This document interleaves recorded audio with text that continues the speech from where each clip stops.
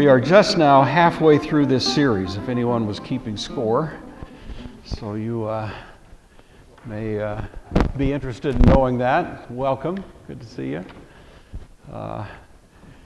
We have been we're focusing right now on that 5-year period of time, 1740 to 1744. That's when everything changed. I called 1740 a year of change, you may recall. And really it's during this time that we would say this great phenomenon in American history called the Great Awakening really gets going. And this is, of course, too early to call it that. People didn't quite appreciate yet what exactly was happening. They knew something was happening. They knew it was significant. It was sweeping. It was affecting a lot of people. But it was only later that the term Great Awakening was applied to it, and so that's what we call it to this day. And probably these 5 years or so were the most important of that. From that point on, the momentum certainly continued for decades into the future, and in many ways there's kind of an unbroken connection between these events that took place and what eventually became the Revolutionary Wars we're hoping to detail as we go along. Last time we were looking, first of all, at George Whitefield. George Whitefield, kind of the lightning bolt that hit the colonies in 1740, only here for a year, but everybody was talking about him, the talk of the town. By the time he headed back to England, people knew something had happened. But it was so fragmented. There were so many different reactions. Somehow he was bigger than life, but everywhere he went in his wake, you had all kinds of confusion, some difficulty, many people claiming a deep conversion, others not so sure. And it was rather a confusing time until the following year when Jonathan Edwards stepped into the picture and really brought kind of a critical ballast to this, really making it clear that this was not simply a flash in the pan. Something more was going on when he brought his deep philosophical and theological assessment to these events. People knew they had to take it somewhat more seriously. And that's really what began to happen. So we have these two men, George Whitefield and Jonathan Edwards, kind of a complement to each other, very different people, and yet somehow together they did represent that which was necessary. It reminds me a little bit of, as I think I said last week, Martin Luther. Bigger than life, bombastic, shot from the hip, sometimes was a little bit, out of the, just more than you would expect. But then he was followed by John Calvin. Mr. Sensible, Mr. Reserved, a genius for sure, but really much more of a quiet personality to consolidate what had happened. And those two taken together really give us a complement, you might say, in terms of those two of the Protestant Reformation. Well, something like that is going on in the colonies. These two personalities, Whitefield and Jonathan Edwards, more or less working together, not consciously, but certainly representing that kind of contribution. All right, new paragraph in this introduction. Some of you know that I taught for about 10 to 12 years in a classical Christian school here in Spokane, and one of the courses I taught over the years, year after year, was civics and the whole idea of political theory. So we went clear back to Plato's Republic and worked our way through, but sort of the culminating moment in that course was reading the Constitution. And I would always walk in as if I were almost holding the Bible. Not quite, but almost holding the Bible. Here's the Constitution. We distribute it. And every year for about 12 straight years, with every class that came through, we read every single word of the American Constitution and commented on it, sometimes spending a fair amount of time on just one word of the Constitution. I wanted these kids to be able to say for the rest of their lives that they have read the Constitution, which a whole lot of American people cannot say, I won't show for a show of hands, but, it is helpful. It really does give us some sense, not only of the structure of American government, but really something of the controversies that were in the air at the time. One of the lines that I would tend to focus on as we read the Constitution says this, that in our particular body politic, we will have no titles of nobility. It's a prohibition. We are not going to have titles of nobility. We're not going to have earls and dukes and barons and lords and all of that. We repudiate that because it stands for a way of life that differentiates us between nobility and common, aristocracy and everybody else. And we said, nope, not here. This is not the way we're going to do our understanding of life and culture here. And so we rejected it. And now that wasn't quite so clear in 1740. In 1740, we still had a whole lot of English thought cycling through our DNA, and even though we were maybe officially not adopting those, there was certainly a kind of an assumption that that was the way things would eventually go. And really, you would say that it was at this moment, these years beginning in 1740, that it became quite clear that is not the way this culture is going to operate.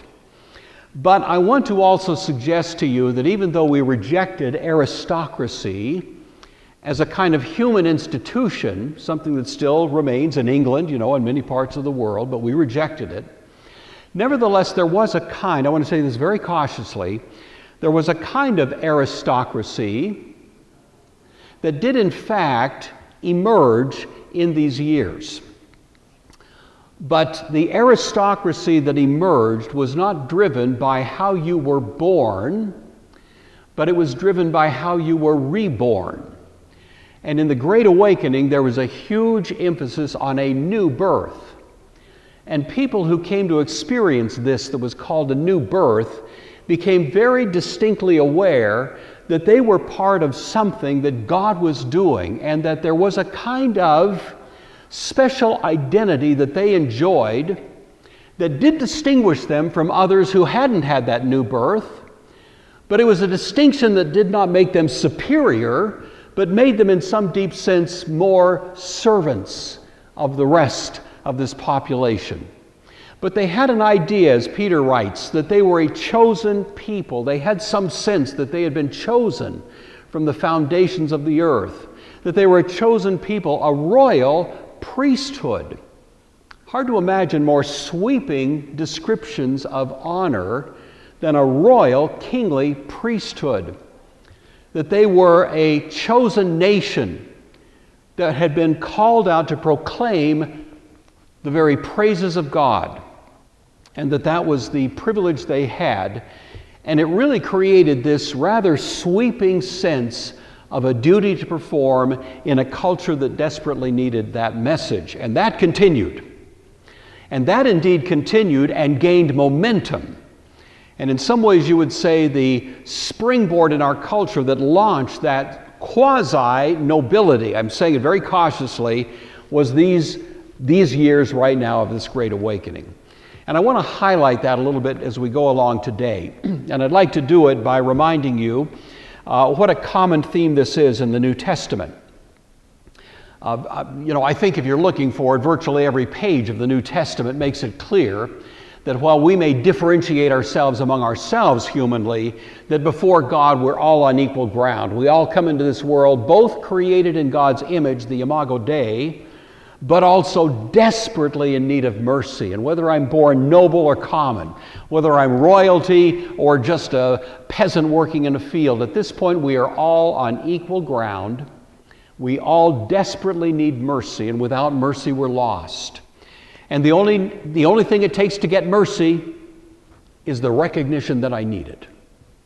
All it takes is rejecting any claim I have to merit and simply saying it's by your mercy. Be merciful to me, a sinner. The sinner's prayer. But many people have too much ego to pray that prayer. They want to say, well, no, wait a minute, I'm not that bad. Come on. They say, that's kind of undignified, isn't it? Prostrate myself at the feet of the cross, pray for the blood of Jesus. What a messy business that is. I think I can do better than that. And people who repudiate the offer of the gospel do so because of their pride, but also do so to their eternal peril. And that was really the calling card. That's really all it takes, you see. And so people came in by the thousands prepared to pray the sinner's prayer, but many held back and said, no, no, no, that's a little beneath my dignity, thank you very much. Well, these are the things that are going on right about this moment. Well, the New Testament gives us that message again and again, and reminds us again and again that there are no restrictions based on our human situation. Skin color, ethnicity, intelligence, you name it, it's irrelevant when it comes to these matters. When I was a kid, I was growing up, I sang a little song. Red and yellow, black and white, they are precious in His sight, right? That was kind of the message of these. And so people came in from every conceivable quarter of the human race. Nobody was held back. Oh, I'm sorry, you can't come in because you're the wrong this or that. None of that. The New Testament breathes that. Every nation, tribe, language, and people we hear in Revelation. 7 times that phrase is repeated. But maybe what's called the Emancipation Declaration of the New Testament, the most famous statement to that effect is found in Galatians chapter 3. And so I want to remind you of this. This will be the text we'll have in mind as we go along. This is Paul writing to the Galatians chapter 3, verse 26 and following, the Word of God. For you are all sons of God through faith in Christ Jesus. That's a staggering thought itself. Sons of God, royalty of the highest conceivable, imaginable weight. Sons of God. Through merit? No, through faith, you see, that humble acceptance. For as many of you as were baptized, which is a humbling rite, into Christ, have put on Christ. And here there is not Jew nor Greek. It's a destruction of barriers of ethnicity. People are not restricted because they happen to be of the wrong ethnic origin. There is no slave or free. How important was that in the founding era when many people were here in a slave status? But when it comes to these terms of engagement, slave status or lack thereof is irrelevant to the question of whether mercy is offered to you. There's neither male nor female. One of the most really interesting aspect of the Great Awakening was the prominent role played by women. Women teaching, women preaching. And this was quite shocking, of course, to the sensibilities of the day. And even to this day, it's quite shocking in some quarters. But the Great Awakening was really distinguished along those lines. And this statement by Paul, in some ways, you couldn't find a time in history where it was more pertinent than the founding era, when these were the very characteristics that were so much under discussion. There's neither male nor female. You're all of you, one in Christ. If you are Christ's, then you are Abraham's seed. You are true Israel, the true descendants of Abraham, because it's not a matter of how you were born, it's how you're reborn. And you are Abraham's seed, therefore, and heirs of the promises to Abraham and his seed. We, as the people of God, are the proper recipients of the promises that God made to Abraham and to his descendants. We are those descendants. Well, this just changes your self-image, you see. It changes us dramatically. And at this particular time, people, especially from the lower echelons of the colonial community, came in droves, responding to a message that they'd never really heard much before. There was an established church, it had its Puritan traditions and all of that, but it had become pretty stuffy, pretty restrictive, pretty demanding. And now Jonathan Edwards, George Whitefield are giving us a very different vision. And so in some ways, that's what I think we begin to see even as early as the period we're thinking about right now. All right, well, let's, with that lengthy introduction, let's have a word of prayer and we'll get underway. Father, we're grateful that you are a God of grace, that you invite us into your presence, not based on works of righteousness in which we can boast, but based in fact on the great promise that if we humble ourselves in your presence, you will exalt us. But if we exalt ourselves in your presence, then we put distance between you and us. We pray that we would be those to learn that lesson. And we ask that our review of this moment in history would help us do so. In the name of Jesus, amen. So last time it was the Great Awakening spreads. Now I'm saying it gains a new vision, and it's really this vision. The new birth creates an emphasis on equality and an emphasis on a kind of liberty that comes by virtue of this freedom in Christ. So the gospel message, with this notion of equal dignity in that we are in the image of God, but equal need because we need grace. So this new birth was a message that generated a sense that I am somebody special in God's sight, not because I deserve it, not because I have merit on my own, but simply because grace has been showered upon me, and with that grace comes the duty to proclaim it. This really is a measurable phenomenon at the time, and it's been noted by scholars who are not necessarily people sharing this attitude, but just simply surveying what was happening in the colonies. I've mentioned to you J.D. Dickey before. He says on this point, unrestrained by boundaries, the Newsiders preached everywhere with massive defections among parishioners from the old school. The New Side movement was filled with women, Indians, slaves, indentured servants, laborers, paupers. These are the people who just came crowding in, these thousands of people gathering to hear Whitefield preach, touched by the sermonizing of the time, for the most part were what we would call the lower classes of the colonial society, and there were plenty of them. And these are the ones who, in a sense, resonated with. Now, not exclusively, there were people from every branch of human society, but these especially tended to respond to this message. Well, part of the conflict was that this invitation to come to Christ extended to everybody, and the main resistance was that we were accustomed to thinking of some people as superior to others and not quite so desperately in need of grace. You see, we have an idea that there's some people who really need grace, and then there's some people who are just pretty good, and they don't need as much grace. And the idea here was that that view of a kind of stratified society was really coming to us courtesy of Old England. And so as the Great Awakening was getting traction, part of its message was a critique, and a quite obvious critique, of the abuses that could be traced back to England.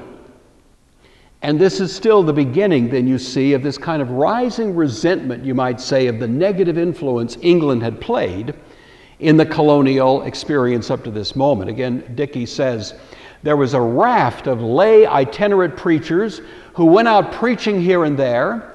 The tenor of the message increasingly placed blame for the unhealthy state of faith in the colonies at the feet of the Church of England. He says,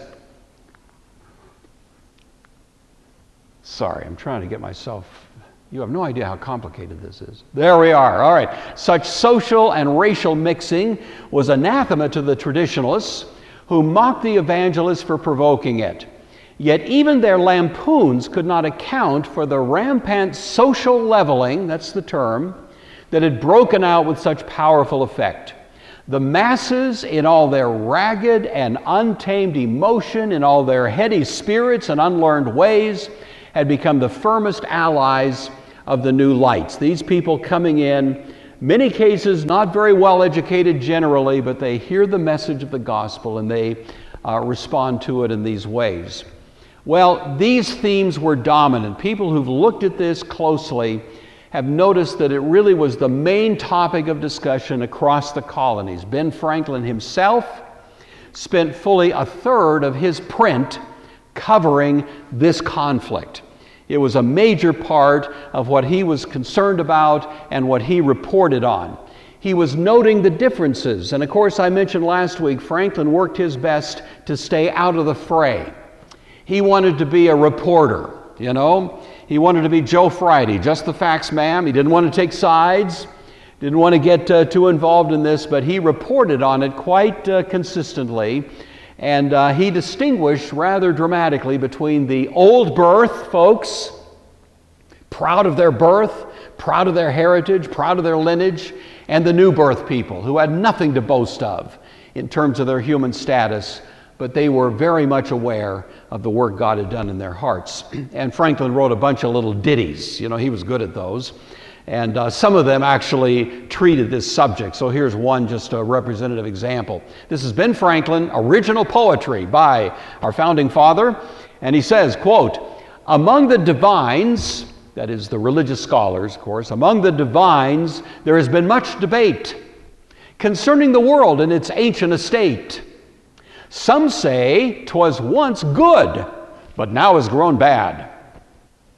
Some say 'tis reformed from the faults it once had. I say 'tis the best world, this one that we live in, either to lend or to spend or to give in, but to borrow, to beg, or to get a man's own, it is worse. It is the worst world that ever was known." Franklin here, you can see what he's doing. You see the conflict, the old and the new, and then he weighs in. Early to bed, early to rise makes a man healthy, wealthy, and wise. You see, he's just saying, well, fine, it's a world of opportunity, let's have at it. And so he kind of takes a third position here, but recognizes how much of the culture is being shaped by these forces. All right, well, Yale University. Susan Strong is not here. And she asked me a great question last week and caught me really flat-footed. And the question was, what were the origins of Yale? And I have to say off the top of my head, I couldn't give a good answer. As it turns out, I discovered as I was prepping this week that this becomes a major part of our story. And so it was kind of good she asked me that. It kind of set me up for it, you know. But I did find one little quote that does help us at least get a snapshot of this. Yale was founded in 1638. That's 6 years after 1632, right? Massachusetts Bay, 1632. 6 years later, it was founded by 500 Puritans. So it goes back to English Puritans, as does Harvard. But Princeton, come College of New Jersey, come Log College, was the Presbyterian school. So we have 3 schools at this point. But anyway, Yale was founded by the Puritans. The dream of Reverend John Davenport, not James Davenport, no connection, as far as I know, no relation, to establish a college to train Christian leaders. So Yale is feeling now the tension. I've mentioned this before. Jonathan Edwards preached there, of course, trying to heal the wound. Still, there was a little bit of the dissension going on, the conflict between the old and the new. The new side students were becoming aware that Yale had drifted from its Puritan roots, that there had been a sort of a lively sense of this Calvinistic gospel back at the beginning that had pretty much been lost now. And that Yale had sort of drifted from those roots, and these new side students were calling the faculty and the administration to account. And one young fellow who did so with a particular amount of sort of biting criticism was a young fellow by the name of David Brainerd, whose name you may recognize. David Brainerd was pretty good at kind of sharp one-liners, and on one occasion he said of one of his professors in one of his classes, in the presence of that professor, that chair over there had more Holy Spirit in it than you do. Now, you know, that's kind of a risky thing to say to your professor, but he did. You know, he was kind of filled with a little bit of the enthusiasm of the moment, and he was sufficiently poignant in that comment that he got expelled. He got kicked out of Yale for making such an insulting comment to his professor. Maybe he deserved it. I'll leave that to your judgment, but one way or another, he's out on his ear. He was such a popular student. He was so well liked and so respected for his faith, and indeed for his articulate ways, that the school went kind of up into a sort of an uproar that required it to be shut down for 2 months. There was so much furor surrounding this expulsion of David Brainerd. David Brainerd, however, simply bid goodbye to Yale and went out to become a missionary. And for the next several years of his life, he was a missionary to Native American tribes scattered throughout the colonies and a little east thereof. He went from place to place in all kinds of weather, sometimes horrific conditions, preaching the gospel here and there, sometimes to virtually no response, sometimes to amazing responses. And he journaled all this rather in detail. And so for some 4 or 5 years, he carries on. Now, he was impeded not only by hard weather, difficult terrain, and all the normal challenges that most of us would feel, but he also had a pretty bad case of tuberculosis. And so he documents as he's riding along on horseback. Sometimes he'd have to stop actually spitting up blood. He was quite ill, but he was so called to the task that he felt God had given to him that he went ahead and did this. So for about 5 years, he carried on this until at age 29, at the point of death, he wound up in the home of Jonathan Edwards. Jonathan Edwards knew of him, took him in, gave him a bedroom, assigned it to him, and cared for him, hoping that he would recover. And so David Brainerd wound up under the care of Jonathan Edwards. In fact, a very interesting kind of side detail here is one of the daughters of Jonathan Edwards. He had about 12 kids, and one of his daughters sort of took it upon herself to be his personal nurse. Here's this bedridden fellow, you know. But she fell in love with him. She was doing her very best to try to nurse him back to health in the hopes that they could eventually marry. It didn't work out that way. And so David Brainerd died in the home of Jonathan Edwards at the age of 29. Jonathan Edwards asked David Brainerd if he could have permission to publish the journals that had been written by David Brainerd. He kept very detailed journals, and so that permission was granted. And some time later, of course, after the death of Brainerd, this book came out. Now, we're a few years down the road. I'm skipping ahead just to include this little detail. But this was titled The Life and Diary of David Brainerd, edited by Jonathan Edwards. This one became an overnight sensation. This is another of his writings which just really swept through the colonies and through England. And it was so popular in England that it became kind of a national bestseller for a time. But one person who read this book written by, sort of edited by Jonathan Edwards, was a fellow by the name of William Carey. William Carey, who is usually credited as the founder of the modern missionary effort, was living at that time in England. He was a cobbler, worked on shoes. He'd always had a heart for mission, but when he read this book, it just was transforming. He was a Reformed Baptist in England, part of the nonconformist population there. He presented to the elders of his church the proposition that they should help fund him going to India as a missionary. And they basically said, in your dreams. In fact, the famous line from this is, you know, God can convert those people anytime He wants, and He doesn't need help from you. A little bit of cold water, you know, on his enthusiasm.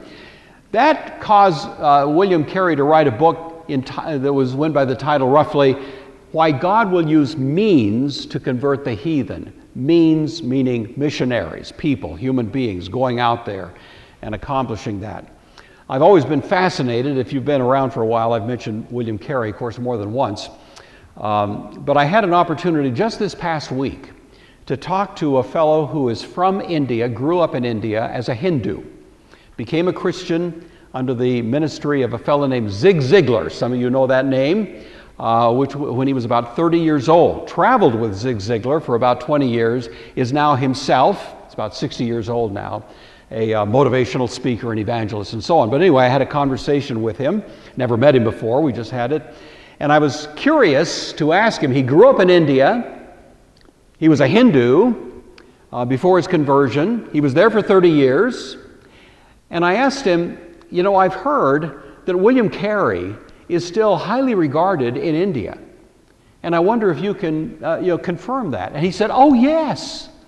Yes, when I was growing up, we all knew who William Carey was, and he was quite enthusiastic. He said he was known as a man who established schools of higher education, who did all kinds of beneficial things with respect to the multiple dialects that were spoken in India, kind of reducing them to writing and generating a huge amount of progress at that time in our history. And he's still celebrated, even though it was known that he was a Christian, and not every Indian is a Christian, obviously, but he was just recognized as a very interesting and important influence in Indian history. And so you can trace this all back to David Brainerd, who died at 29 years old, you see, but who carried this message to the native tribes.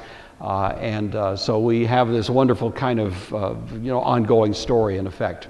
All right. I want to tie up a few loose ends from other conversations we've had. One involves a fellow named James Davenport. I've called him politely, Christianly, the lunatic fringe. He was a whack job. I mean, I'm just saying this with all due respects, But he did have an amazing ability to communicate and kind of move people by his rhetorical styles, even though they were pretty edgy, pretty out there. And during this crisis at Yale, following the expulsion of David Brainerd, James Davenport thought this was a great place to do some ministry, so he showed up with his followers. By this time, the followers are called Shepherd's Tent. That was the name. It's about 200 people that were following him around. And he started preaching in the most sort of over-the-top ways about Yale and about what had been taking place there, until finally he was publicly arrested with a high degree of drama.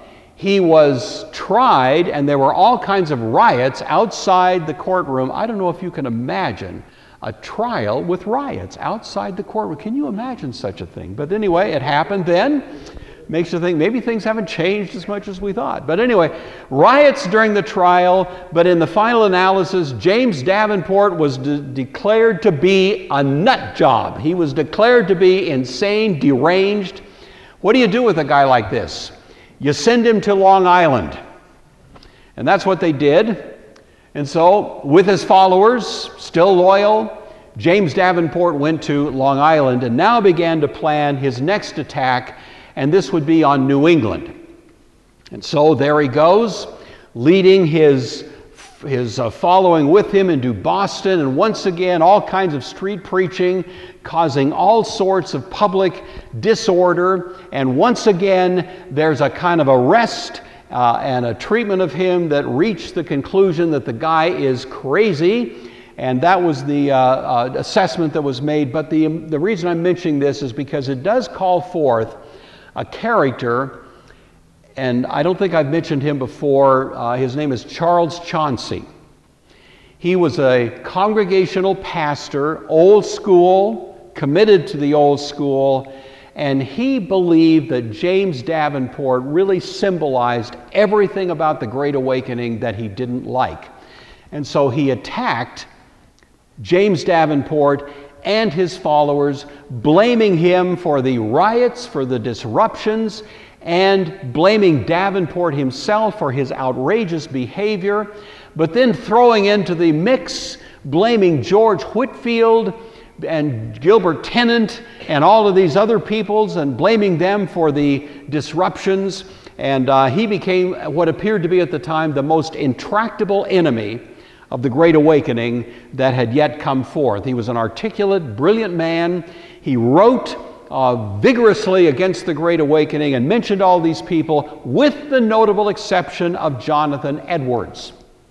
He had such respect for Edwards that in spite of Edwards' support of the Great Awakening, he didn't want to quite go there. But otherwise, he was quite the decided opponent.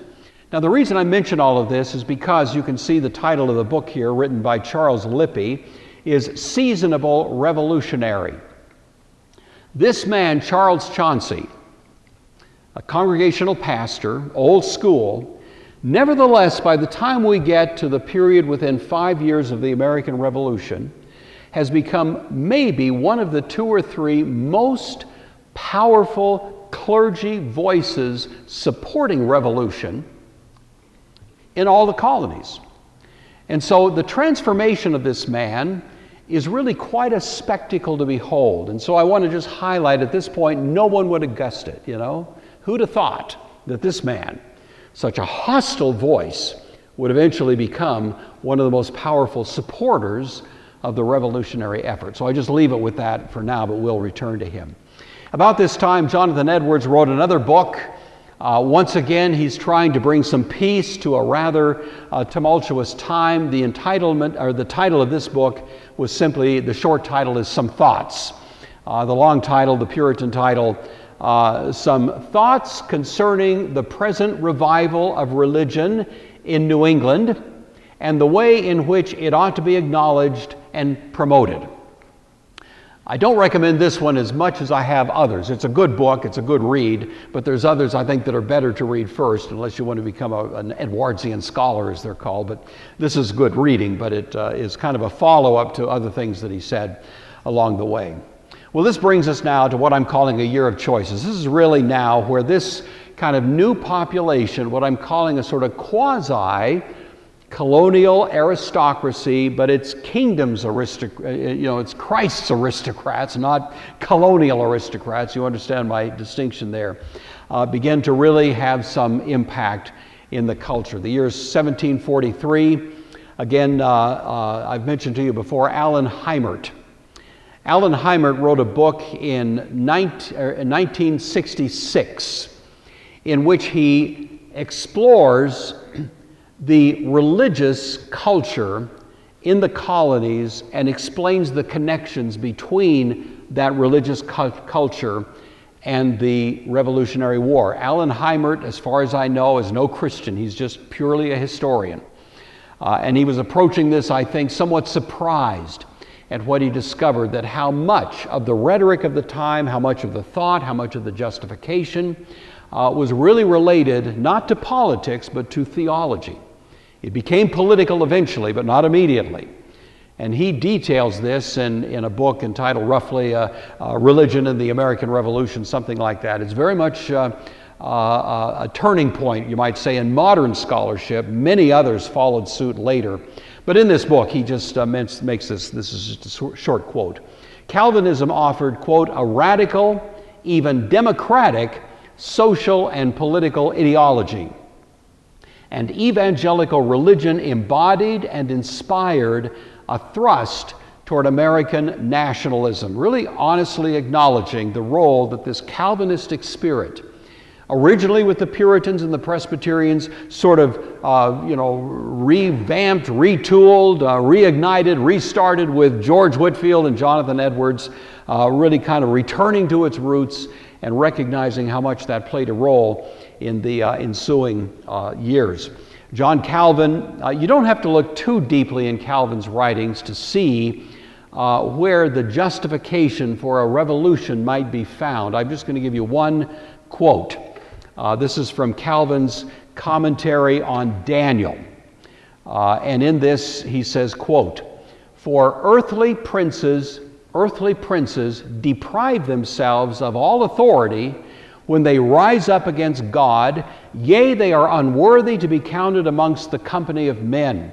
We ought rather to spit in their faces than to obey them when they deal so proudly and stubbornly that they will despoil God of his right and, as it were, occupy his throne as if they could pluck him down from heaven." It's pretty strong language. Now, that's Calvin writing 200 years earlier. He's talking about Nebuchadnezzar, but nevertheless, the principle here and elsewhere became pretty important in the founding era. Again, Dickey says this, lengthy quote, but worth thinking about. "The world at this time now in colonial history had turned upside down and gave everyone a sense of vertigo. Yet regaining the balance and harmony of the former world would not be possible. Too much had changed. Too many had been transformed. No one could return to the complacent peace of early America, where Puritan divines and Anglican authorities held unquestioned power. British North America had become broken, its old ways shattered and replaced by strange forms that few could have imagined or expected. A new, feral, violent America was growing up from the ruins of English gentility and propriety, and a psychological earthquake had reshaped the human landscape." I think that's what happened. It's 2 million people or so at that time in the colonies, and something was changing the whole landscape, and it really did have almost incalculable effects going forward. So you have enemies of the Great Awakening. Laws were passed in many places outlawing itinerant preaching, outlawing the very means, the medium by which this Great Awakening was getting traction. Royal authorities, sponsored by England, were clamping down on what they perceived to be threats to their power. Ministers who were part of the old school were condemning these, what they called depraved ideas. But nevertheless, the fact that it was being attacked in this way was met, you might say, with the enthusiasm and the fire that was being inspired in these people.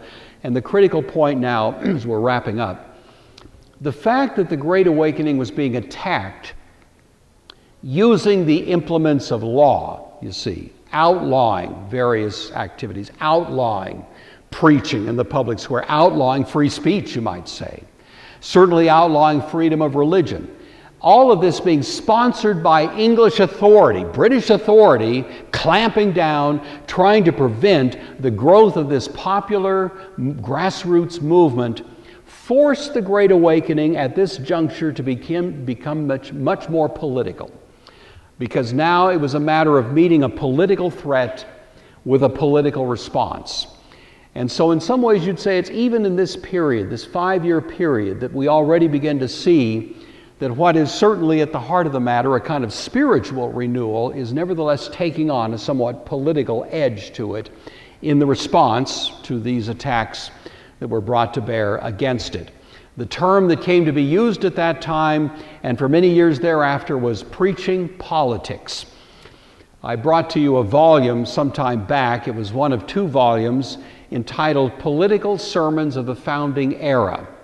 Political sermons became a common expression of the religious life in the colonies at that time, and it only became more and more sort of energized as the years went on from this point.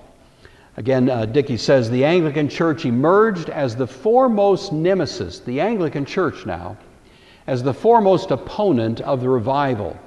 Its clerics used whatever platforms they had to attack it. Most of these enemies were paid by the church, that is the Church of England, as missionaries for what was called the Society for the Propagation of the Gospel, SPG. It represented the Anglican attack, on the Great Awakening. They could denounce the Calvinist uprising with little fear of popular backlash to their positions or salaries, because they weren't paid, you see, by the community. They were paid by England. And so they had a kind of independence. The Anglicans saw all dissenters as heirs to the Puritans who had murdered King Charles I a century before. Thus, not only were the Anglicans adversaries touched with madness, they were outright traitors and a continuing threat to British rule. Okay, final couple of details here as we're wrapping up. What happened to James Davenport? It ain't a pretty picture. But I'm telling you, this is the last time, I think, in this whole series I'm going to mention his name. So here it is. What happened to him? He was responding to the attacks by Charles Chauncey. In a public bonfire, he threw his books into the bonfire to the cheers of the people who were there, hearing him with his outrageous, incendiary preaching. And he was so moved and so excited by that moment, he actually ripped off his own trousers and threw them into the fire. And all the people that were there watching this went, what? And that was a dramatic turning point.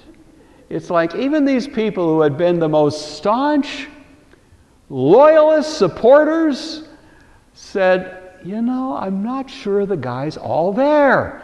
And as a matter of fact, even though he later recanted, I'm sorry, I got out of control, it didn't matter. he basically lost all credibility.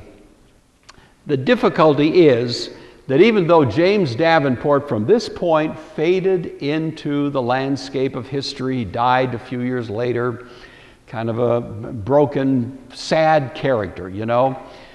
James Davenport continued to be the target of the enemies of the awakening. They used his name continually to paint with a broad brush everything that otherwise was happening. You know how that works. You take the most outrageous example of something and use it to discount everything that may otherwise be good. Exactly what happened here.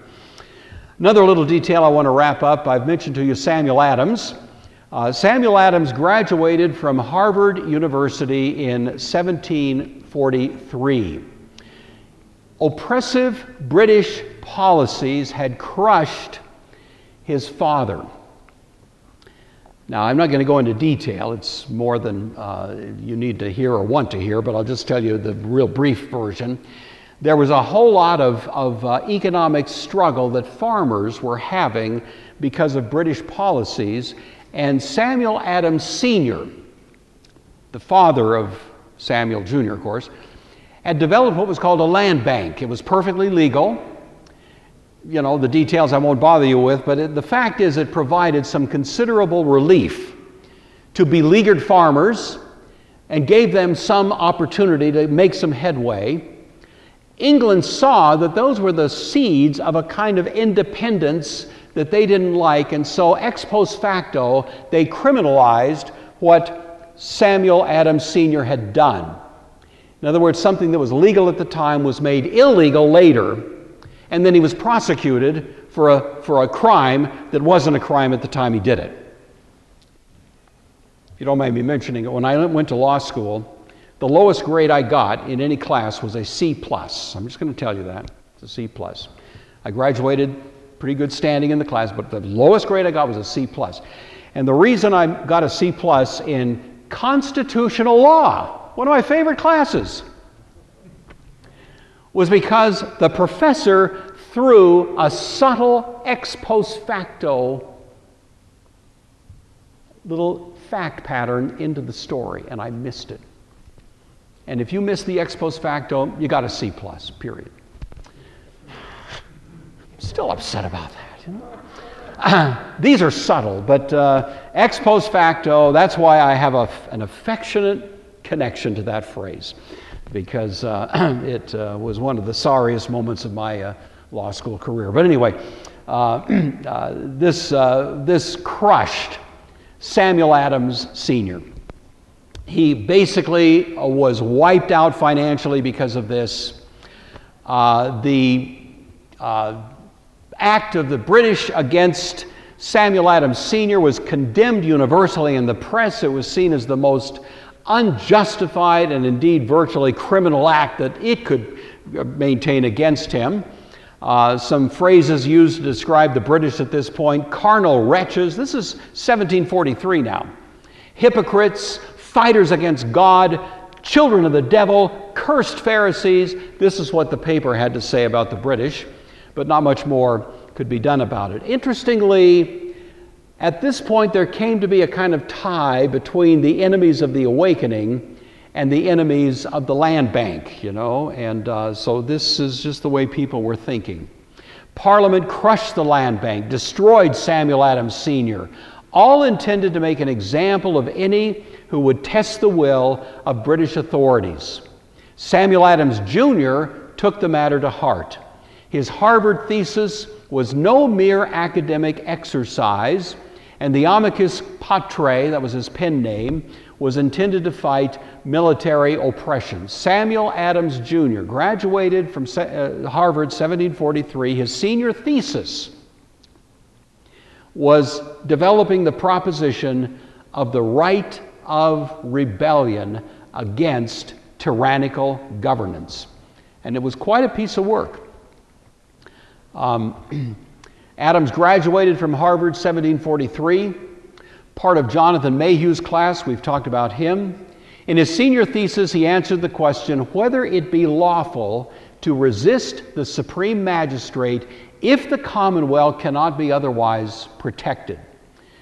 Samuel Adams argued that natural rights allowed citizens to defend themselves, an argument he derived from Locke, and behind Locke from the Puritans. Locke's father was a Puritan pastor, and behind the Puritans, Calvin himself. It was quite a piece of theological work that was provided by Samuel Adams when he's just a young man, and you can tell that over the years he never lost that fire. You see, that became very much a part of his story. So he'd grown up in the Awakening. He'd seen Whitefield at his peak. He'd seen the effect of the new birth on his classmates at Harvard, and it was the marriage of his faith and his patriotism that drove his writings. All right, just briefly, Gilbert Tennant, we'll wrap up a little bit on him. He became the pastor of Second Presbyterian Church in Philadelphia. It was a New Side Presbyterian church. It was the Second Presbyterian Church. He became a little bit less vitriolic. I've described him earlier as a hellfire preacher, a little less hell and a little less fire. He remained orthodox, but now as a pastor, he kind of modified his tone slightly. And so he becomes a pastor and serves that very successfully for some years into the future. The other fellow, last one I want to mention, is Alexander Craighead. He also has some interesting things that take place here. Alexander Craighead, you recall, was booted out of the old school Presbyterians. He started the new Presbyterian church, but he's still unhappy. He is kind of a renegade. Scott Seifert says of him, Craighead announced his decision to move to the backcountry. Now, the backcountry means South Carolina, Mecklenburg County. I've mentioned that earlier, so that rings a bell, I hope. He made a decision to move to the backcountry November 11th, 1743. Called for any with a stomach to join him in his self-imposed exile, and they drew their swords in a symbolic renewal of the Solemn League and Covenant, Richard Cameron, to symbolize their commitment, as Cameron and others of their spiritual forebears had done. One called it a declaration of independence and of war in the cause of true independence. And the following year, 1744, George Whitefield comes back. And we'll save some discussion of what happened there for next week and following. All right, just a couple of thoughts here as we wrap up. Number one, there is a nobility of this world which celebrates birth, wealth, power politics, worldly prestige, elite status. I don't need to tell you that. Jesus said to his disciples on one occasion, the rulers of this world lord it over each other. They love it. Power. They love the ability to make other people obey them. That is the mother's milk of power politics in this world. And it's been that way throughout human history. It's no different today than it's ever been. There is a nobility of this world. However, there's another nobility. There's a nobility of Christ's kingdom, which celebrates not birth, but new birth. Not wealth, material wealth, earthly wealth, but eternal wealth. Not power politics, but the power of the Spirit and of the Word. Not elite status by birth, but a life worthy of our calling. This, of course, was what was being recognized by people at the time. Hopefully it's being recognized by all of us, because we all live at times when it seems that things are going on that shouldn't be, and we wonder what we should do and scratch our heads and ask ourselves the question, what's God calling me to do? And I think we need to always bear deeply in mind that we are God's elite forces, special ops in this world. He's called us to a calling, but it's not a calling of power politics. It's a calling of His Word. It's a calling of His truth. It's a calling of nobility and dignity in His kingdom rather than in the structures of this world. So the greatest display of power of the nobility of this world is no match for the mildest display of the power of Him who reigns eternally and commands all men everywhere to repent. I'm done. You're so patient, you know? And you actually are good at looking interested. It's just wonderful. We're good. Thank you so much. Let's close in prayer. Our Father, we are grateful for this remarkable story. We thank you that you called forth from virtually fishermen working on the docks in Capernaum. You called forth equally unlikely people to be the emissaries of the truth and the gospel of Christ. We thank you that there's not many wise, not many noble, not many mighty that you call to serve you in this world, that it's been your pleasure to use those who are less likely, but to use them to accomplish great things. We thank you that we have a great laboratory example right here of that kind of thing happening in our own history. We pray that you would continue to bless our review of these matters, and that all of this would be to the praise and glory of the Lord Jesus Christ, asking these things in his name.